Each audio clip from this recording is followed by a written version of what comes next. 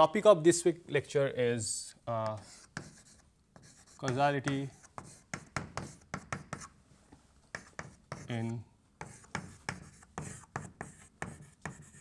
conformal field theory.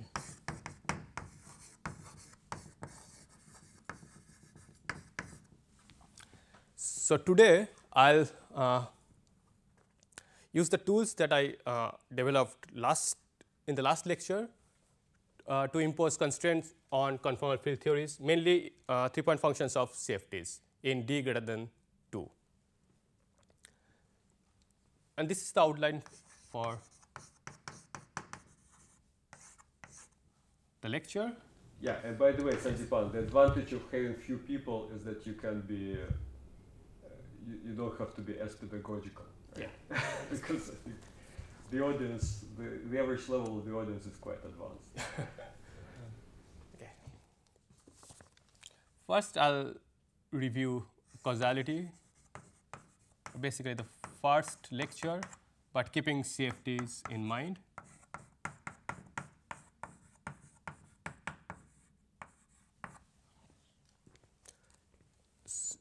Second, now I can give you a lightning review of conformal block expansion, because I'll need these notations.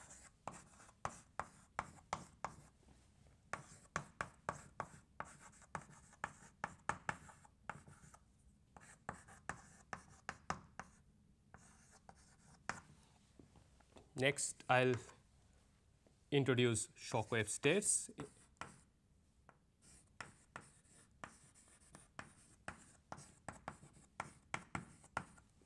In CFT, and study causality in this kind of states.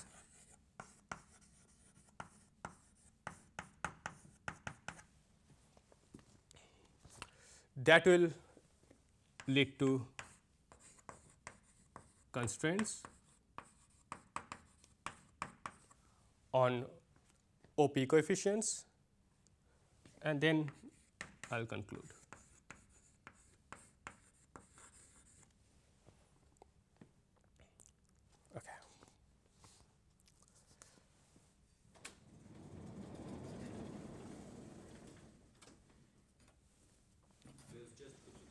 Yes.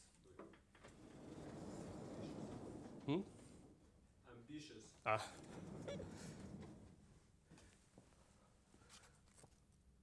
No, the first two shouldn't take that much time, so probably it should be fine. So let's start with our favorite example. This is some direction y. This is Lorentzian time. There is an operator over here, O1. There is another operator O3 at y equals to 1, and then a fourth operator O4 at y going to infinity. So this is the light cone.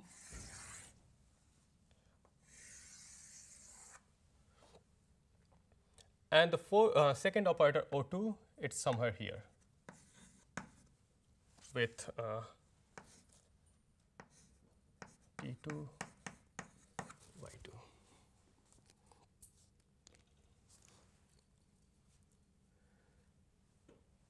So this is just for convenience, let's introduce complex coordinates.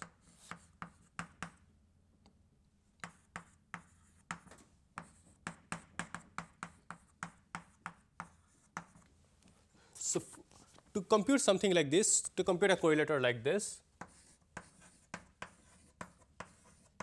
a Lorentzian correlator like this, again first we should start with the Euclidean correlator.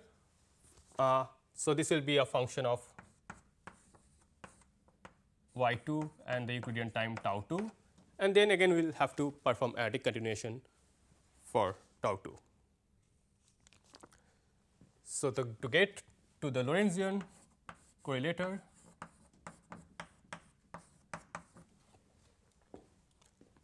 we have to analytically continue tau 2 to I T2. So in the last lecture, I showed that in the complex tau 2 plane, there are singularities and branch cuts.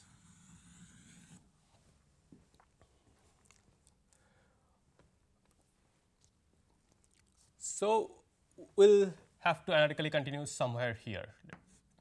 So, we will start from somewhere here. So, this is the Euclidean time, and so this is the Lorentzian time.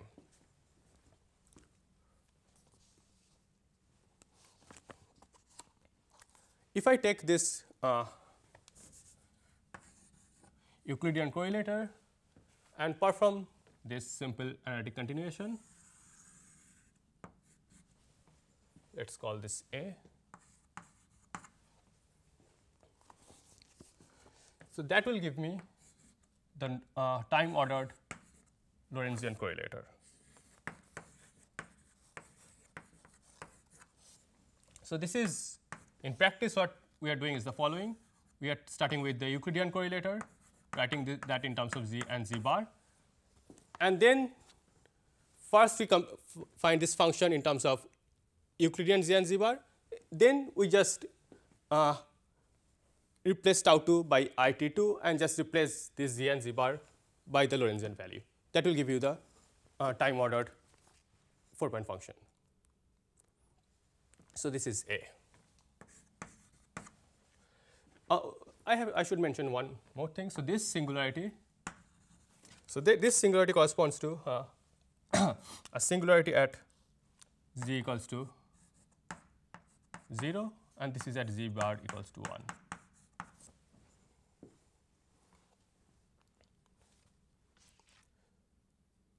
So, in terms of z and z bar, that is where the singularities should be.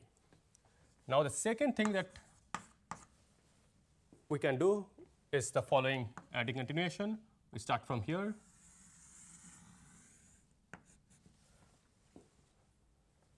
We go from we pass this singularity from the right, but pass this singularity from the left. From the last lecture, this is O3, O2, O1, O4. So, these two. So, O2 is time ordered with respect to O1 and anti-time ordered with respect to O3. In practice, what we are doing is the following. We are starting with the Euclidean correlator. So, whenever we cross a singularity from the left, we have to do something with this Euclidean correlator. In this case, what you have to do is the following. Take z bar minus 1 and rotate by 2 pi I. So, take this function, replace z bar minus 1 with this, then plug in the Lorentzian values. So, whenever we cross a singularity from the left, that is what you have to do. Let me give you one more example which will make it more clear. We can also do something like this. So, that is our number C. We computed this thing in the last lecture. So, this gives me something like this. So, if I want to compute this from the Euclidean correlator, we should start with the Euclidean correlator. Now, we are crossing this singularity from the left. So, if you can just check that corresponds to this. So, first take the Euclidean correlator, rotate z around 0 and then plug in Euclidean values, or sorry, plug in Lorentzian values.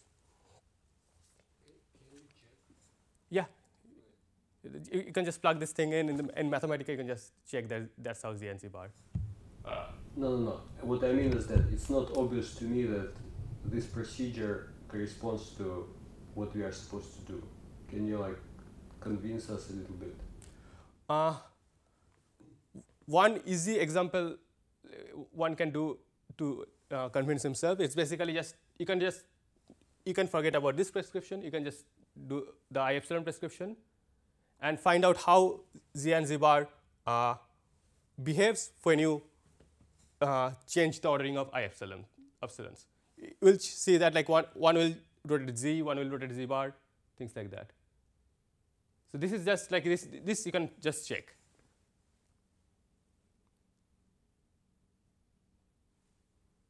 Or I can give you one more, I guess, not example. Let me just. So let's say I have a branch cut somewhere here. I can choose either this path or I can choose this path. What I can do, instead of doing this, what I can do is the following. I can just go here and do a rotation around here like this, and then follow the previous path. So it's basically it will give you a rotation of something. It's basically this is that rotation.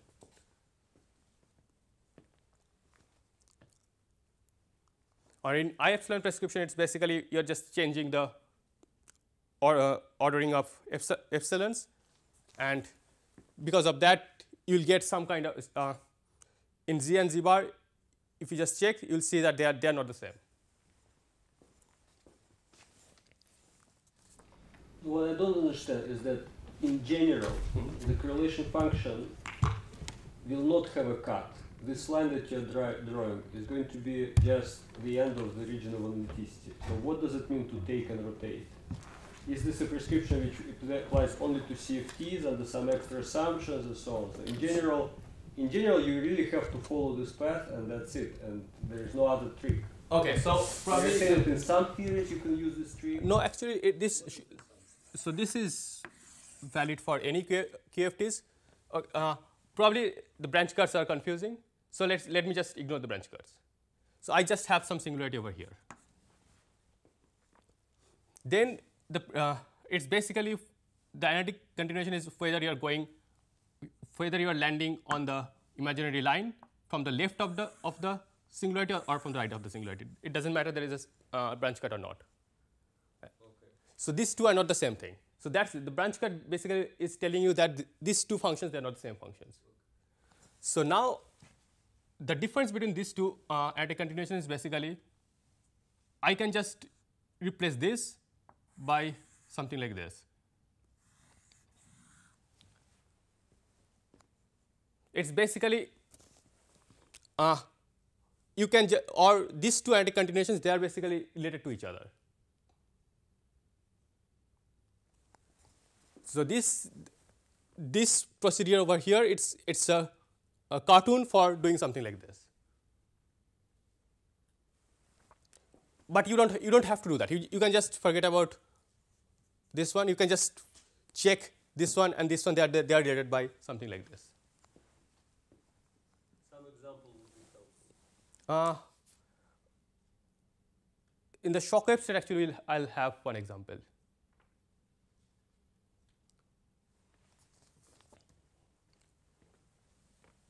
Okay, let me just finish this analytic continuation. The fourth one will be this one.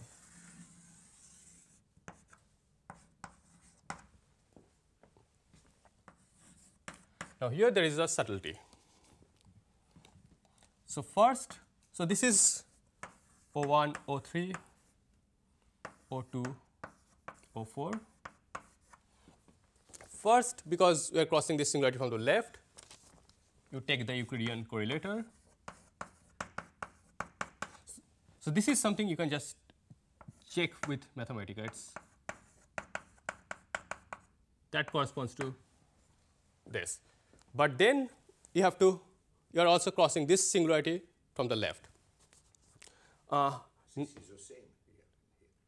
Oh no, this is not it. Like there will be more things. Okay. So, this is the first thing you have to do. Okay, there is a comma. So, now next you guess that you should also rotate z bar minus 1 in this fashion, but that is not exactly true, because after you rotate z by 2 pi I, this is a different function. So, this might have a singularity at a different place. So, if I take this,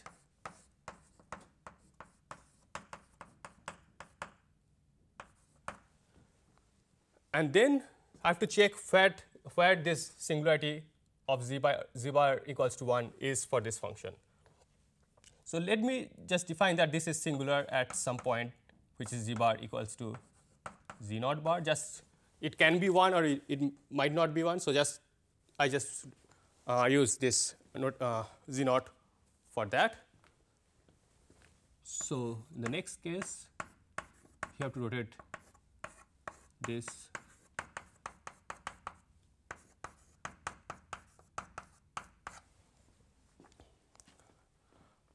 So, that is the fourth one. So, to perform this second step, you first of all have to find out where this z naught bar is. Now, the statement of causality is the following.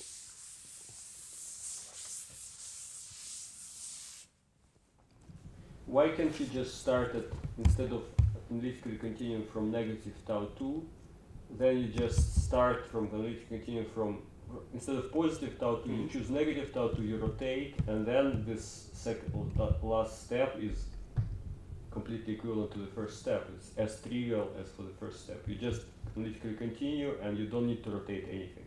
Okay, so if you want to start from, you land directly where you need to land.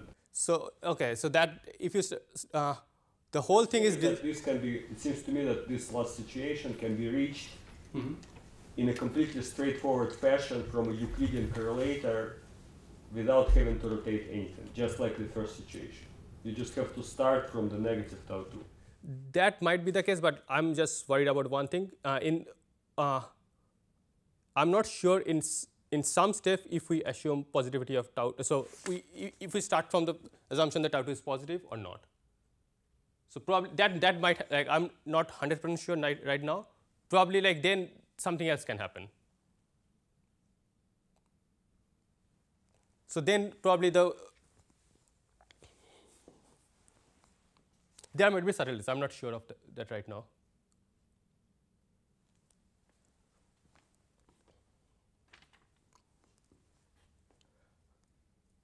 Okay, so then the statement of causality is this z naught bar, this cannot be below z bar equals to 1. So, the statement of causality is z bar should be greater, z naught bar should be greater than or equals to 1. So, this singularity can move in the upward direction, but not in the downward direction. Now, if somebody can show that this function is analytic in this region, let us say,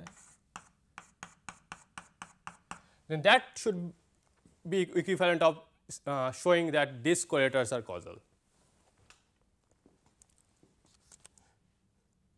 So, the reason I made that statement is the following. So, in practice, you can translate the statement of causality into a statement about analyticity of the correlator.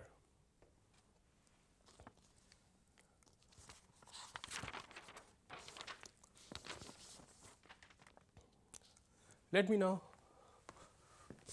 move to the second review, conformal block expansion.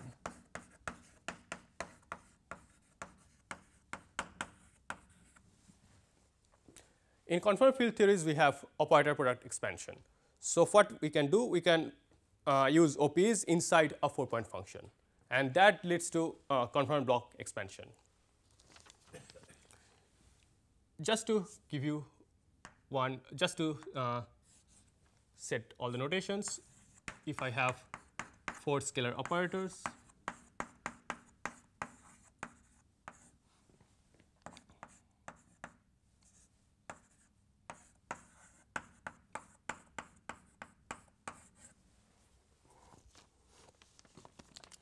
conformal invariance tells us that this can be written as in the following way.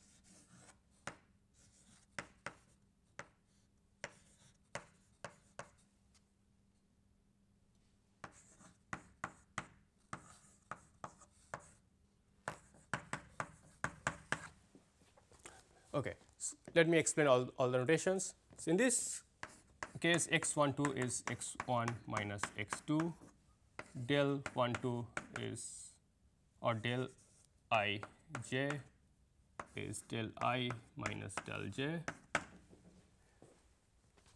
and here so basically what we are doing is the following. These are all the primaries of the theory. We are writing down this 4-point function as a sum over all primaries, and these are OP coefficients of the scalars with these primary operators, which has dimension delta p and spin LP. And this function is known as, this is a known function in principle. These are conformal blocks.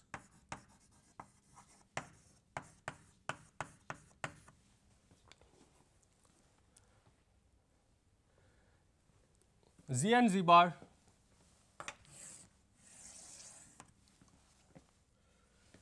are given in the following way. Let me define U and V.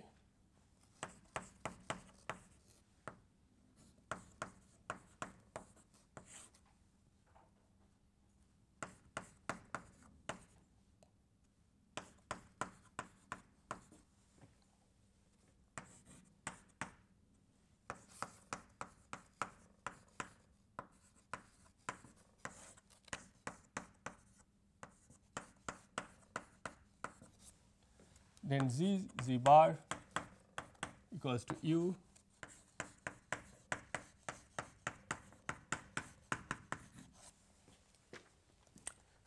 so this conformal block is a function of these Z and Z bar variables. What's the range of P?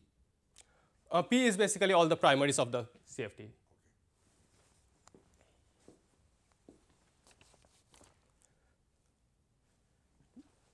Okay, now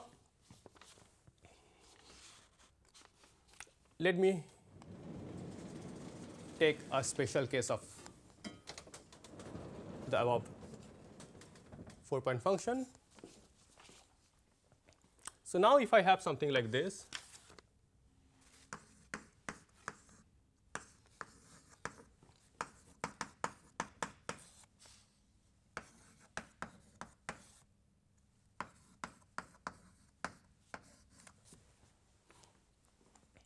let me use the notation G of Z and Z bar. So what I can do, I can expand in different channels. So so far everything is Euclidean, and for an Euclidean correlator, you are allowed to change orders. So if you can expand, in other words, you can expand in any OP channel that you want. So I can expand in S channel, which is basically the channel where I am expanding in this OP. Then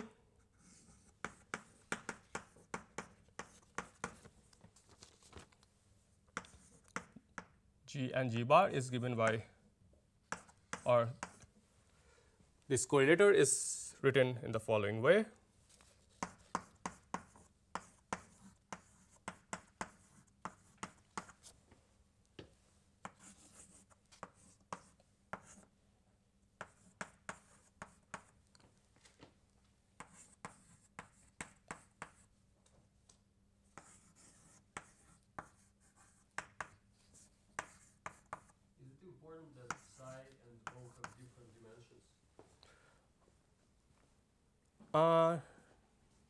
No. As long as there are different operators, that should be fine.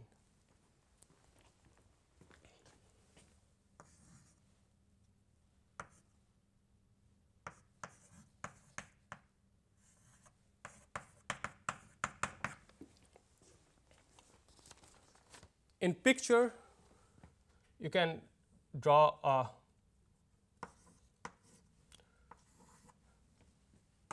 diagram just to use as a cartoon for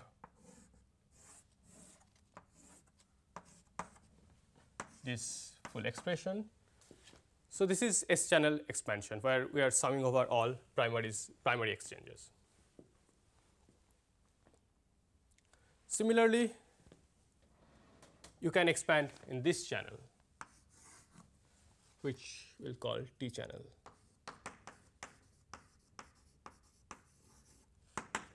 Which will be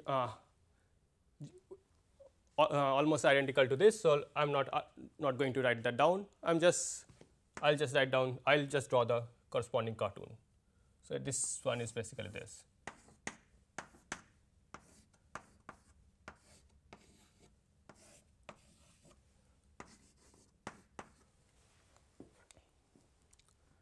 And similarly, there is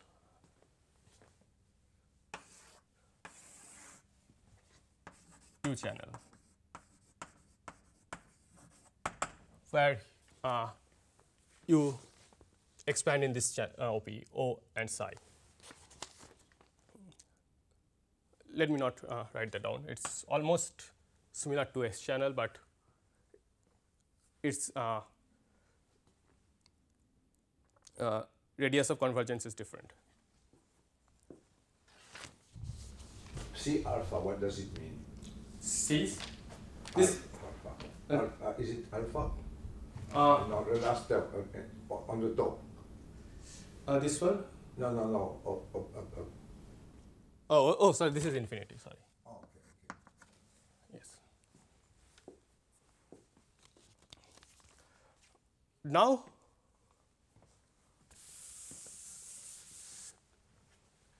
crossing symmetry tells us that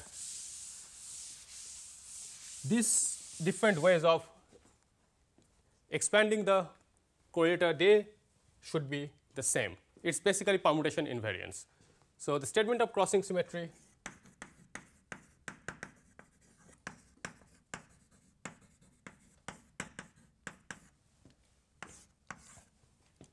is S channel plus to T channel, U channel.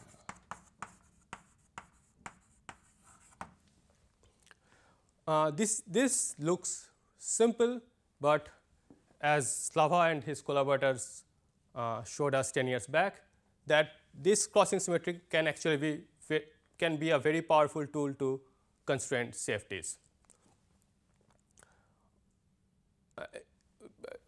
In recent years, people use crossing symmetry both analytically and numerically to derive various constraints.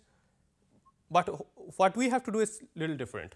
We have to use crossing when some of the operators are time-lag separated, and that can be subtle.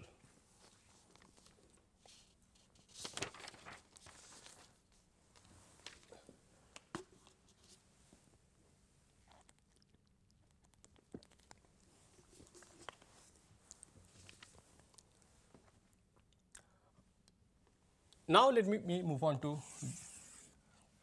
deriving actual constraints. For that, I need to define something like a shock wave state.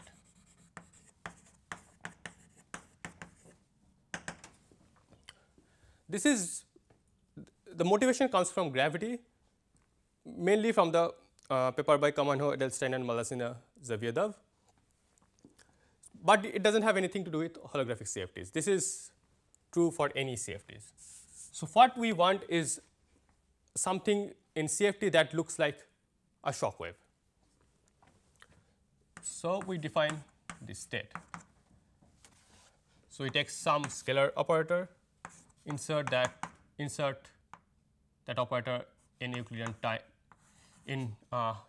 time delta, but at the center of the spatial directions, and act that on the vacuum.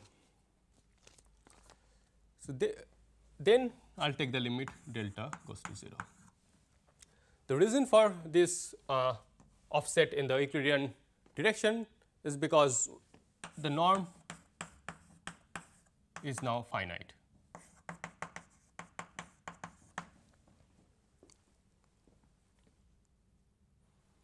And the reason this is called a Shockwave state is the following. What I can do, I can take the stress tensor operator and compute its expectation value in this particular state. So, what you can show is the following.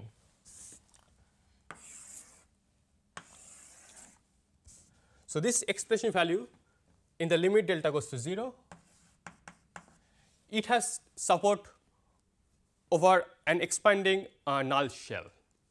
So, it is, if this is origin, this is my time, this is any of the spatial direction, it has support only over a null shell. So, basically it is a delta function in the limit delta goes to 0.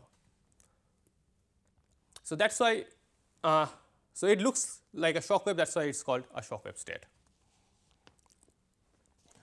And what we want to do is basically study causality in this particular state. And as I will show that, this actually gives you non-trivial constraints. Excuse me? Yes. What's the coordinates for the stress tensor? Oh, you mean is it Lorentzian or Euclidean? Yeah, it's Lorentzian. Yes.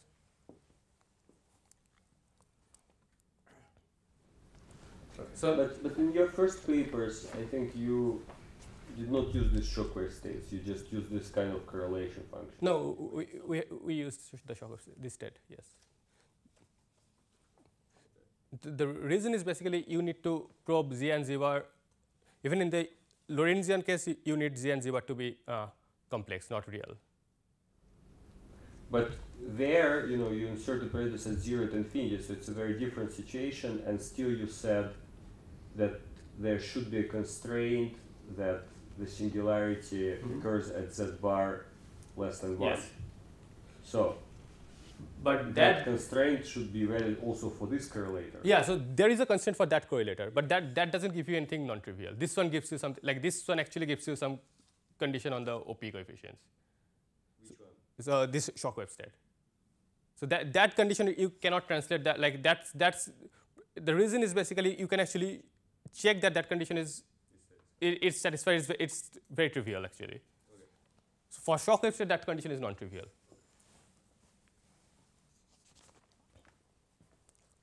Okay, now what we want is the following. We want to so this is psi insertion at the origin. Then I insert another operator O over here. Let me use the coordinate x2 for this one, and this is the light cone for that operator. And there is another O which is somewhere here, let us say at x3. So, this O is time lag separated with respect to size and but space lag with respect to this O. So, if I compute this correlator,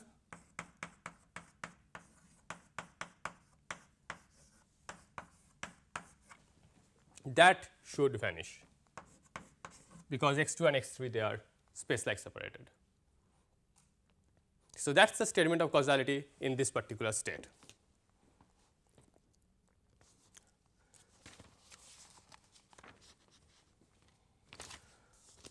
Now, one might ask,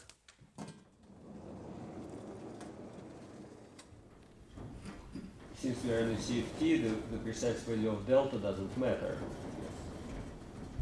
say that again. Since we are in the CFT, the precise value of delta you don't have to take a limit delta goes to 0. You can keep delta non-zero. Yeah, you can keep delta non-zeros, but all the other distances should be large compared to the delta. Yes. Yeah.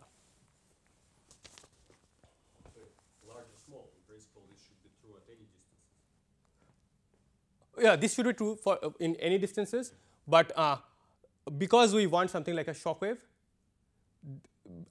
otherwise that this condition is true, but for shock wave background it gives you something non-trivial. So delta goes to 0 is kind of like a technical thing that we need.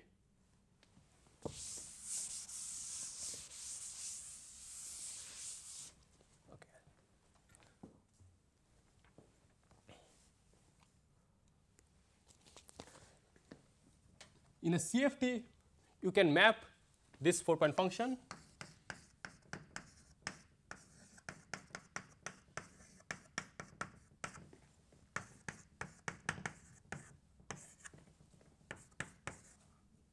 to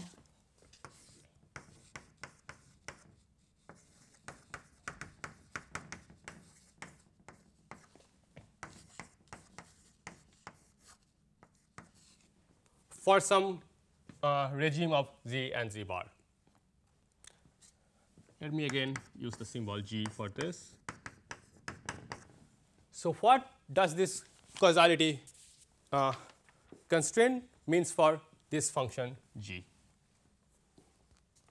So that's a precise question that you can ask, and I'll try to address that question. First of all,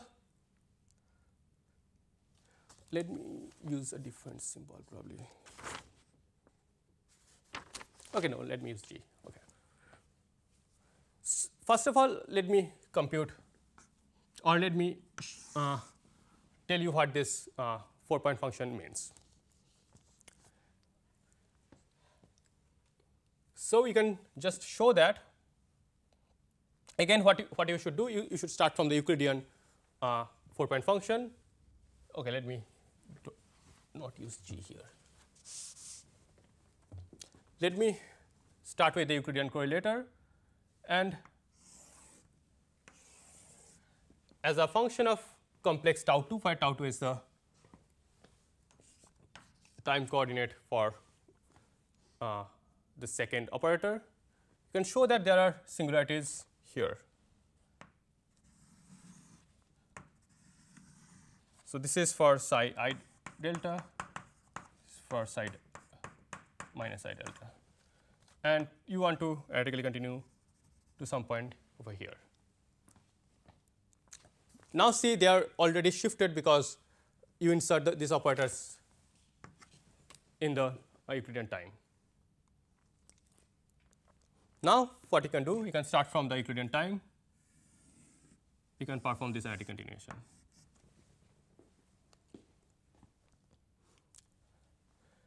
And in terms of z and z bar, if you just plug this thing in Mathematica, you can show that this is basically taking the Euclidean correlator. So let me.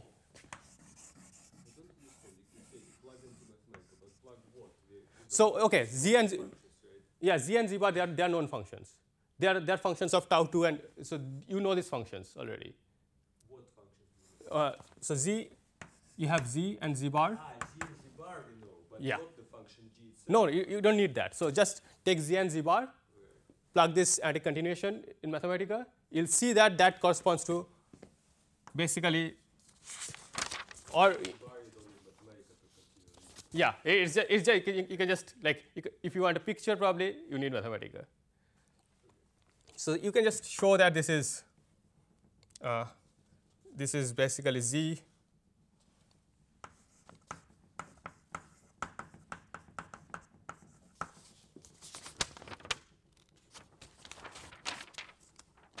So that gives you this particular Lorentzian correlator. Let me now use g hat for that. You make this analytic continuation. Yes, yeah. Now,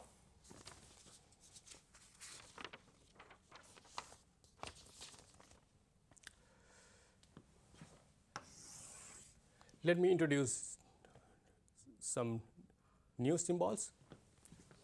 Let me now write down z as 1 plus sigma and z bar as 1 plus eta sigma, where eta is real and it is much smaller than 1, and sigma is complex. So, this is useful particularly for the case we are dealing with. Then the condition that this commutator is 0, you can just translate that into a statement about this function g hat. That's to make the identity continuation around z bar is 1. Sorry. This is to make identity continuation around z bar is 1 as before. No. So, basically you first analytically continue, then just plug in this. No identity continuation. Yes, this is just a redefinition. There is so then you can just show that this statement is equivalent to saying this function in the complex sigma plane. So, this function g hat is analytic in the upper half plane close to sigma equals to 0. So, somewhere here. Because if this function is analytic in this particular region, then while you do analytic continuation, you will not hit any singularity or branch cut, and that means all the commutators should vanish if it is analytic.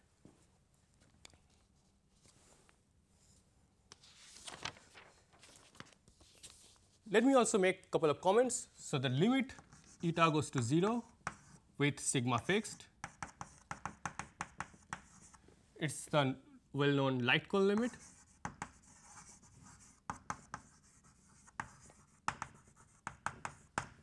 And there is one more interesting limit where you keep sigma or eta fixed and take sigma to 0.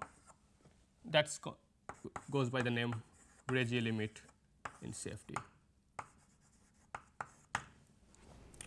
So, Sandipan, actually, I'm a bit lost. Can you correct it a bit? Because at first you said, you told us that 4-point function is useless because it does not give you anything interesting. It gives you some causality constraints which are obvious.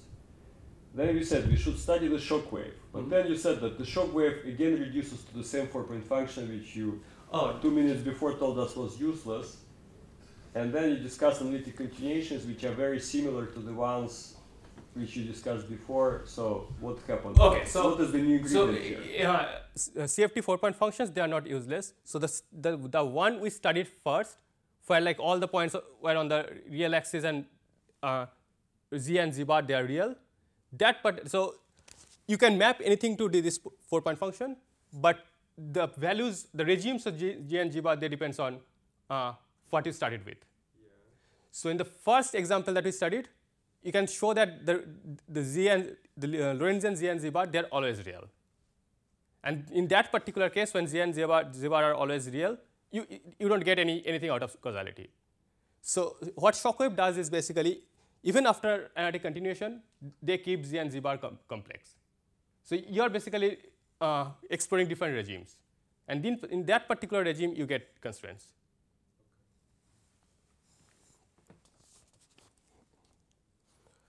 All right. So now I'm going to use the fact that it's okay. First, I'll argue that actually reflection positivity and crossing symmetry guarantees that this function is analytic in this regime.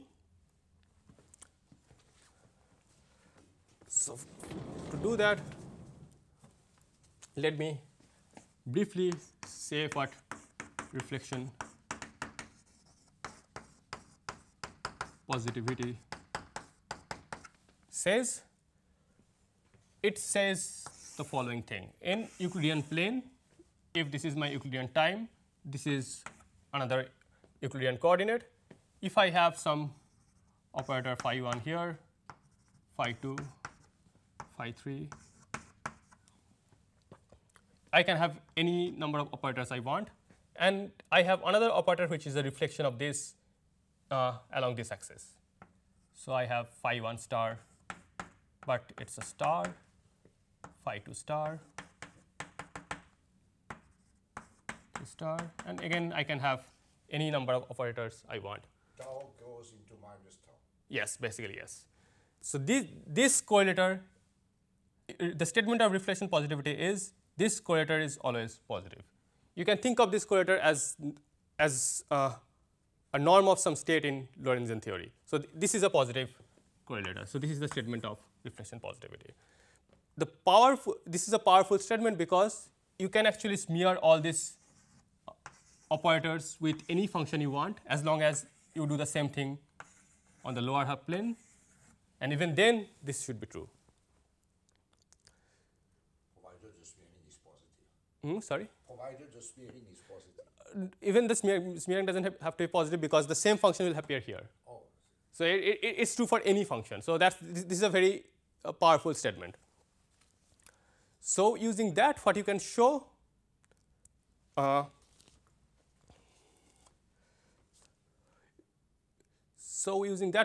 is the following. You can use the H-channel expansion for this function g, for the Euclidean function g. So that will go something like this. That there will be some p factor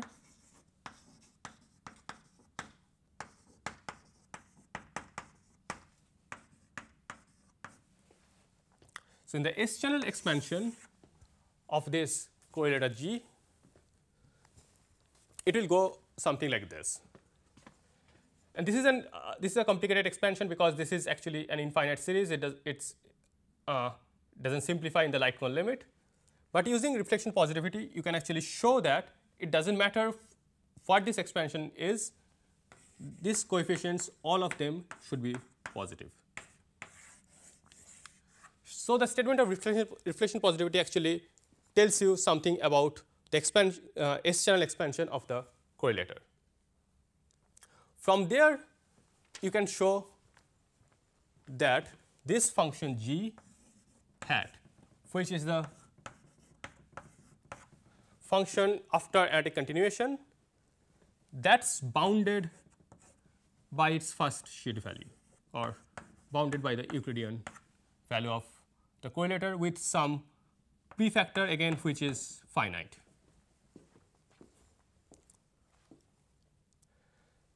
But we know that this Euclidean correlator, because S-channel expansion, this thing converges in this particular regime, we know that this is finite. Sir, so I understand this. So I think I understand it a bit. So I understand this statement in terms of ZZ bar coordinates, right? So if in terms of ZZ bar, like on the left where you wrote that GZZ and T equals G hat. So then I understand it would be true with prefactor 1. Absolute value of G hat would be less than G. Yes. Right? But when you go to this sigma eta coordinates, this is less clear to me. No, if you want, you can just write Z and Z bar here. It's just releveling. It doesn't do anything tricky. It's a. I don't see how it's relevant because. What's relevant? Yeah, but why is there a prefactor? Why is it not just one? Yeah. So that's what you generally that's what you expect, that this prefactor should be 1. But there is a problem with convergence of this expansion. So we want something close to z equals to 1 or z bar equals to 1. So this expansion is not convergent. So we have to use the row expansion. So if you use the row expansion where everything converges and everything looks nice, then there should be a condition that the G, or we call it H of rho and rho bar, this is less than this, something like that. So then if you just go back from rho to z, and that gives you some prefactor. That doesn't do anything, but like the only thing that you have to check if this prefactor is large or small. It's basically a finite thing. So that means because on the Euclidean correlator that's convergent, so that means even the g hat function should be analytic in this particular regime. So that gives us the slogan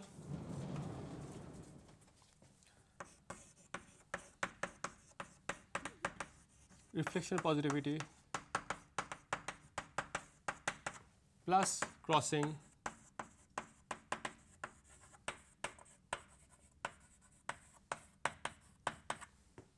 that gives you causality.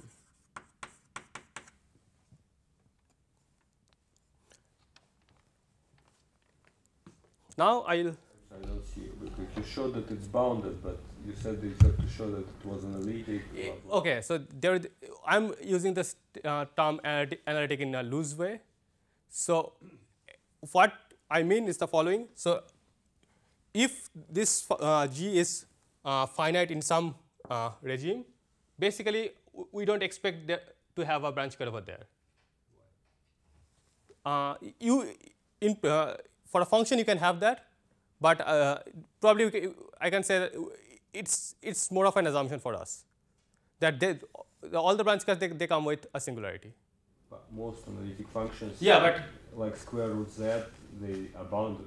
Yes, and even though they have branch curves. Yeah, they have branch curves, but generally we expect from a Euclidean correlator we expect to have a branch curve whenever we hit a light cone. So in that sense, basically we don't expect whenever we hit a light cone, the correlator should also be singular. So you can have a subleading singularity, which is like a square root like singularity near the light cone. I think such examples can be cooked up. I'm sure. Yes, so that's why it's an assumption. So we are just talking about singularities, which we are talking about branch curves which comes with singularity. So that's something we have to assume. But can you explain why do you take this assumption? This assumption seems to be completely ad hoc. Why, you said that somehow CFT makes you suggest that you should take it, but can you say a few words? No. I don't see any connection whatsoever. Why? Because we have a CFT, this assumption is somehow reasonable. It's basically like we are only talking about singularities which come from. We are basically talking about singularities that come from light cone and branch curves which also come from light cone. So that's why for us it's sufficient to discuss this. It might not be most general thing, but what we are basically We are trying to make a very general statement which is going to apply to any CFT.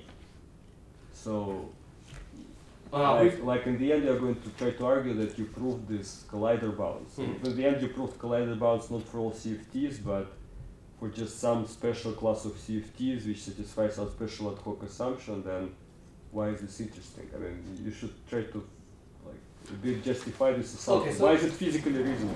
Okay, I don't see any physical justification. Okay, so that assumption in this picture is basically this one.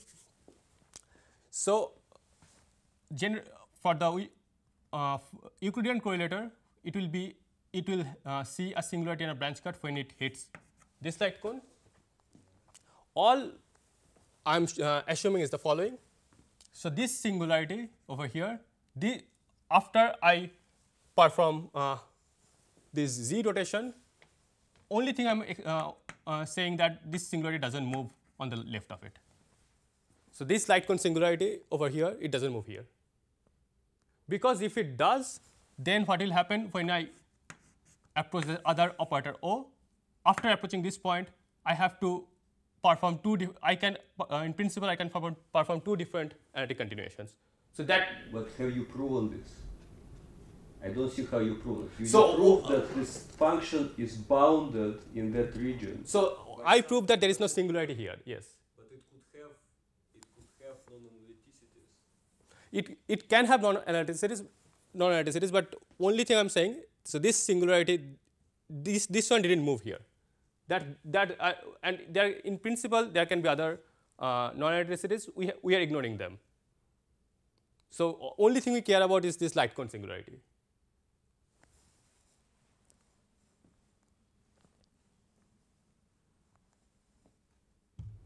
Why do you say singularity? We are not interested in singularities. We are interested in non-analyticities.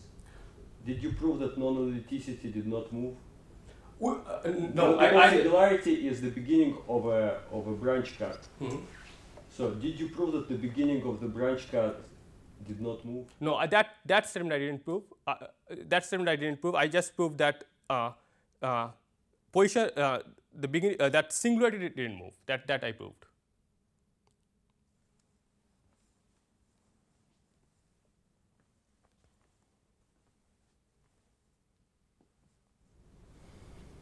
But perhaps this can be proved. I don't know. It seems perhaps it just follows by a simple extension of your argument, because, like, instead of saying that this function g hat is bounded by something, could you just argue that the series which defines this function converges, and so the function is analytic? Could you make such an argument?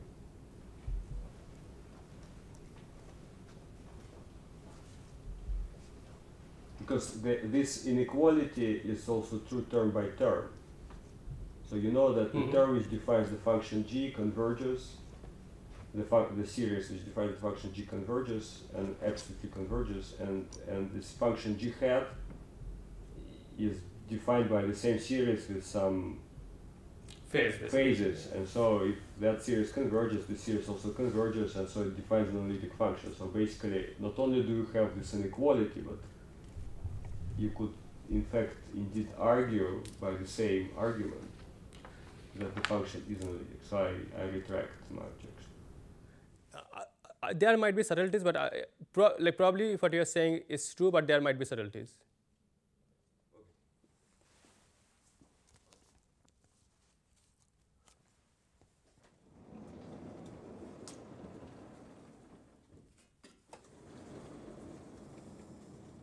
So when shall I stop? How much time do I have? Well, you got interrupted a lot, so you can, please go ahead. Okay. Okay, that will do. Okay, now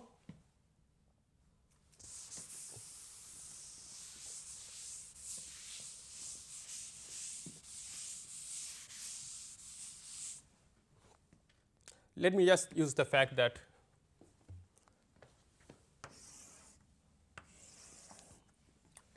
on the upper half plane, this g hat is analytic. So I'll take some semicircle and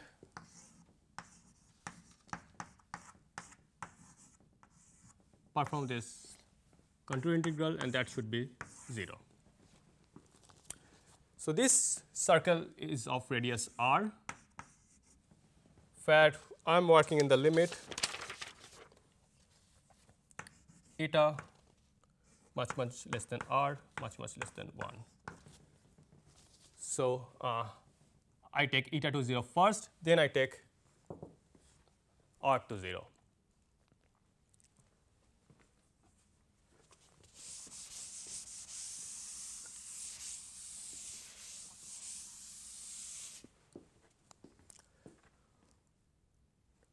So now what you can do is the following. So along this arc, we actually know this function g hat. So this arc is the light cone limit. So what you can do, you can just start with g as the identity exchange plus, let us say, just the stress tensor exchange. So in the light cone limit, you can, so this is the leading non-trivial contribution. So then you can just compute g hat in the limit eta goes to 0, then sigma goes to 0. This goes some as 1 plus eta over sigma I times some p factor lambda t, where lambda t is up to some coefficients c psi psi t, c o o t, these OP coefficients. Now, because I know that, I can just perform the integral over here, and what that gives me is the following.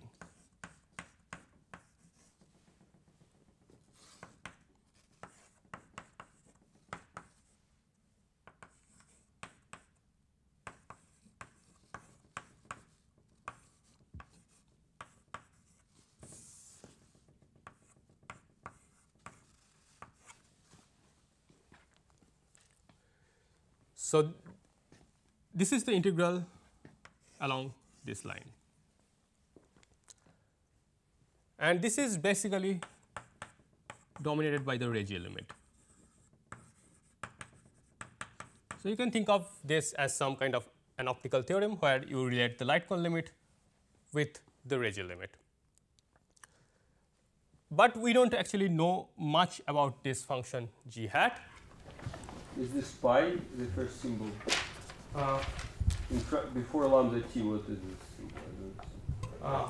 What is written there? This one, this No, below the equation. Below. Lambda t eta, but what multiplies it in front? pi. Ah, it's pi. Yeah. Okay, so again, just from reflection positivity, from this, you can show that this g hat. So, whenever I am talking about the 4-point function, I am actually talking about the normalized 4-point function, where I am normalizing with respect to the 2-point functions. So, from reflection positivity,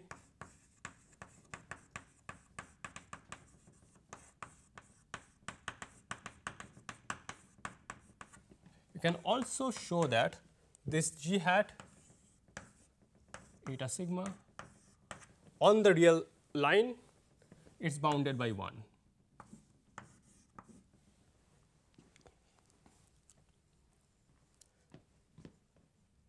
So, that means this lambda t has to be positive. So, that is the constraint that you get from causality.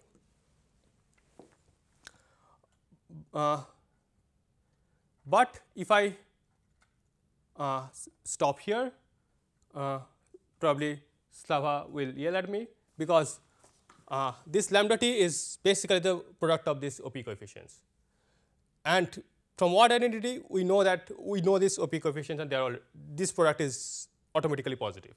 So, by doing all this, we basically derive something which follows from what identity. But we can do more. We can make this statement little stronger. What we can show is the following. It does not matter if these operators have, if these operators O, they have spin or not, as long as this g hat can be written in the following way.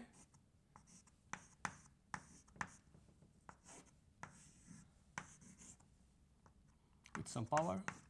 So, as long as this second term is growing in the limit sigma goes to 0, but small because of some parameter, there is a constraint on the coefficient that appears in front of it. So, that is the statement of causality. So, whenever you have something like this, where you have a term which is small but growing, there is a constraint. And this there is one more condition that you can derive, which is actually very important. You can also show when this second term is growing, it cannot grow faster than 1 over sigma. It can grow only as fast as 1 over sigma. That also follows from the fact that this function g is analytic in this regime. So, let me now summarize all the results.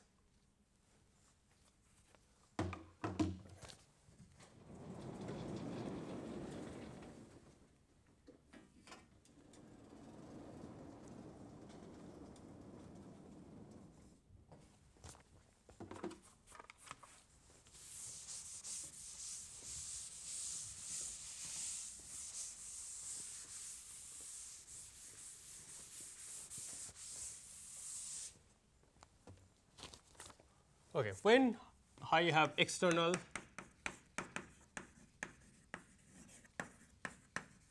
scalar operators,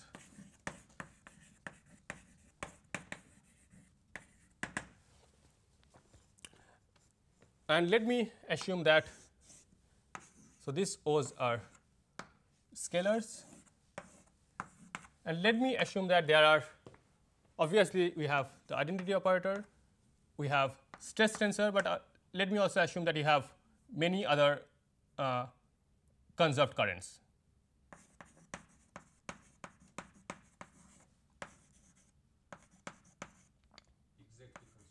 Exactly conserved, yes. Because in the light cone limit, only operators which are conserved will contribute, because everything else will come with a higher power of eta. So these are the things that follows from our causality constraint. First of all, if you have a spin 1 conserved current, let me call that J, there is no constraint.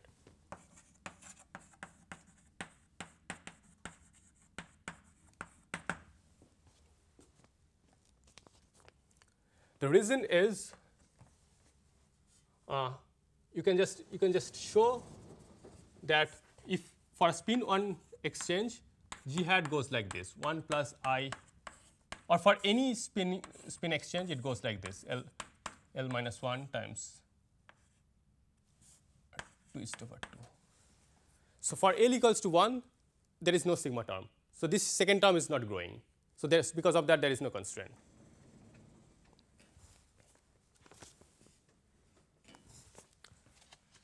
For T, it's basically, as I showed earlier, it's C OOT, C psi psi T, it's positive, which, as I explained before, it's trivial. And for higher spin exchange, any finite number of them ruled out. So you cannot have finite number of higher spin conserved currents. This is in D equals 3. This was proved by Maldacena and Zaviadov, and then it was generalized for higher dimensions. But for us, it is basically a simple consequence of causality. Now, how? Can you explain how it follows from? From here. Yeah. So if you have a spin, let's say 4, so this will go as 1 over sigma cube, but it can never grow faster than 1 over sigma. It's basically that you can just show from the fact that this is analytic in this regime. You can use something like maximum modulus principle to show that only thing that's allowed is basically 1 over sigma if it's analytic in that regime. But somehow infinite number of them is allowed, and there. Okay, so if you have infinite number of them, if you what you can do, you can basically you can eliminate the one with the highest spin first. So if there is a highest spin, you can eliminate that. But if you have an infinite number of them, so basically like that argument will not work. So you can just sum them up, and after that, so individual terms can be actually more singular, but after summing them up, they can be they can grow at a slower rate basically, and that's allowed. What I'm confused about is that how the theory with infinitely many currents is going to satisfy your constraints. Which constraint? So I ruled out only the. So I just ruled out there cannot be a high conserved spin. What will G hat look like if you have infinitely many currents? That depends. So then you have to tell me about everything about the theory. So even if you have an infinite number of conserved current and you sum all of them up, the entire thing cannot grow faster than 1 over sigma. So that's the condition.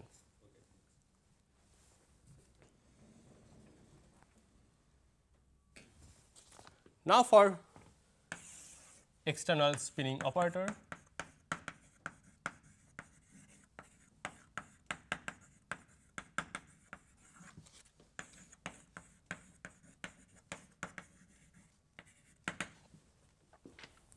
let me just quote the results.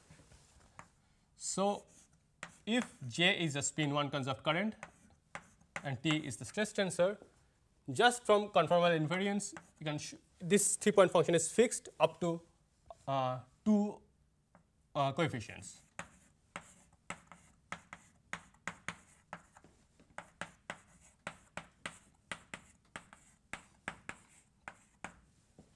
So, these are known tensor structures and they come with some coefficients which are not fixed, and a priori they can be anything. Similarly, stress tensor 3-point function, they come with 3 coefficients. In D equals to 3, they come with there are only 2 structures.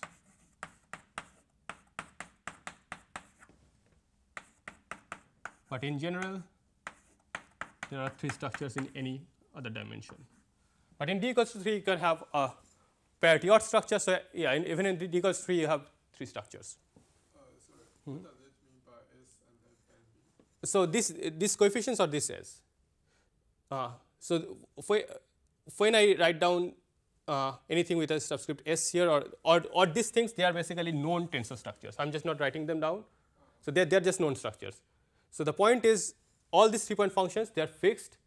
The only thing that you can change is basically these coefficients. This is not hard to explain. So this SF refers to take a theory of a free scalar of a free fermion, and then this is a particular example and tells you that it can be used as a basis.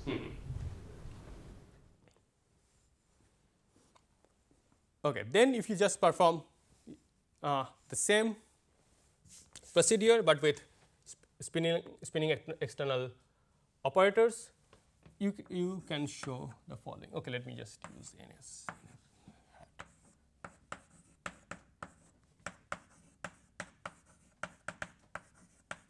So, all of them should be positive.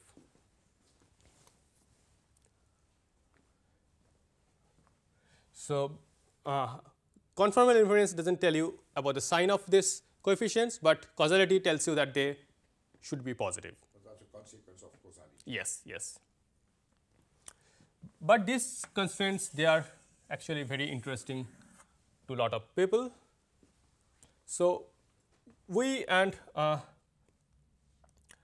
another group, we derived this from causality in 2016. And in the same year, these were derived using unitarity. In fact, these were derived using deep inelastic scattering.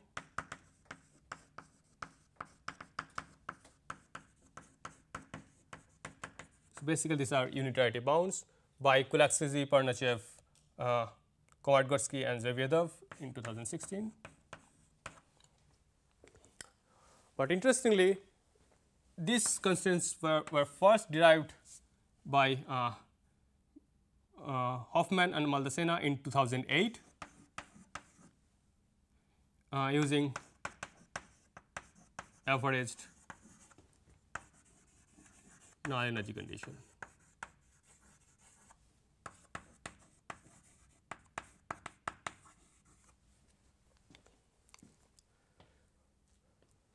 So, this is a condition. Let me see where. Okay.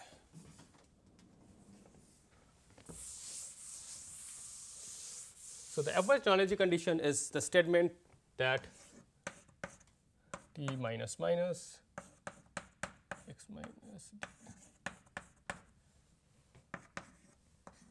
where x minus is a null coordinate. This is a positive operator. So, if you or expression value of this is positive. So, if you start from this condition, you can just derive them. So, that made us wonder if we can actually derive this average null energy condition directly from causality, and the answer is yes, and that will be the topic of the next lecture.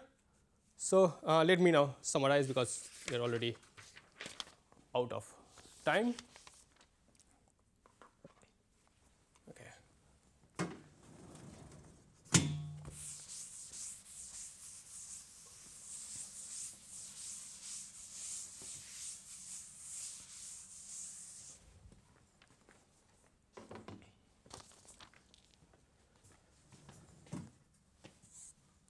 summary.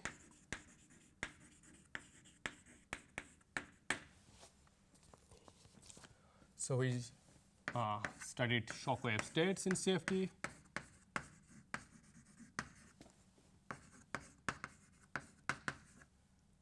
And from there, we showed that causality is equivalent to some statement about analytic structure of the correlator.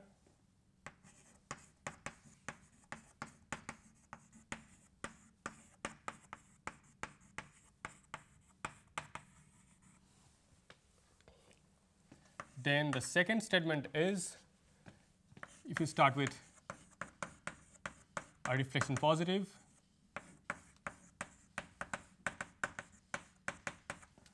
and crossing symmetric Euclidean theory,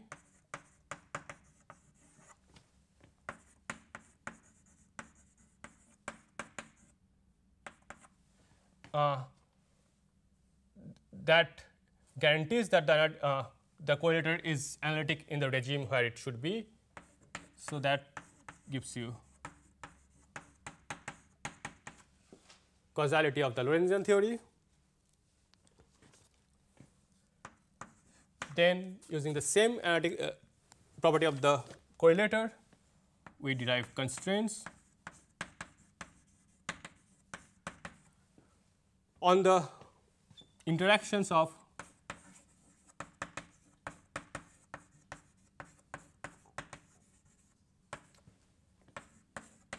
low dimensional operator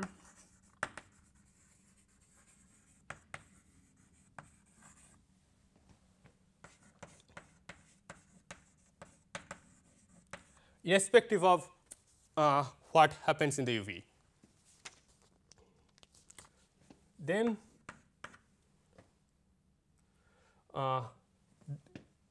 also we ruled out finite number of higher spin conserved current, and finally we showed that these constraints are equivalent to, and these constraints are related to the averaged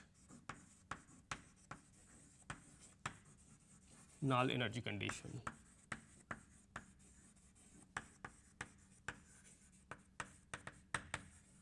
Which I will discuss in the next lecture. Okay, thank you.